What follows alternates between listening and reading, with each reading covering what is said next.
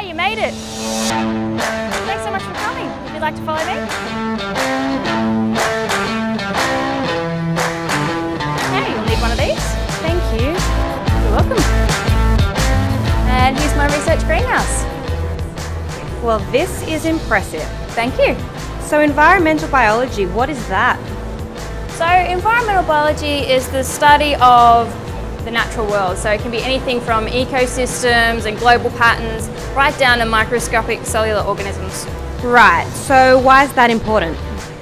Well, a lot of people really like whys, but I'm really interested in the hows and how things work. So environmental biology basically explores how things work together in nature, and from that you can get things like solar panels and water purification and yeah. So what's one thing I wouldn't know about botanical science? Would you like some plant trivia? Absolutely.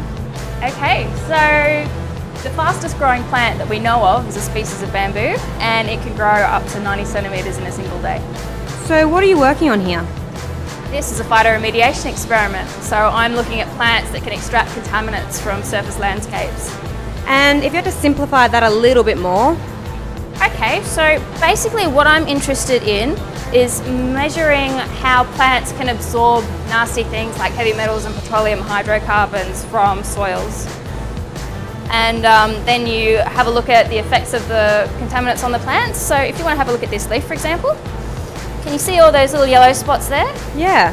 That's basically where there's a lot of contaminant in that leaf, and it's starting to show signs of distress, and it might die and drop off in a couple of days. Wow. So Yeah. what did you study?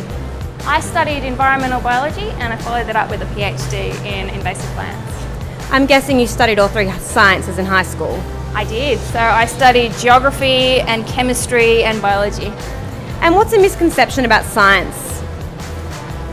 I think a lot of people think that science is laboratories and Bunsen burners, and that's all it is, but there's actually a lot of travel involved, and you can see a lot of the world depending on what you're doing. So a lot of my work as a botanist is in forests, but I've also measured coral species and fishes on the Great Barrier Reef, and a pod of whales swam by while we were doing that, and it was magnificent.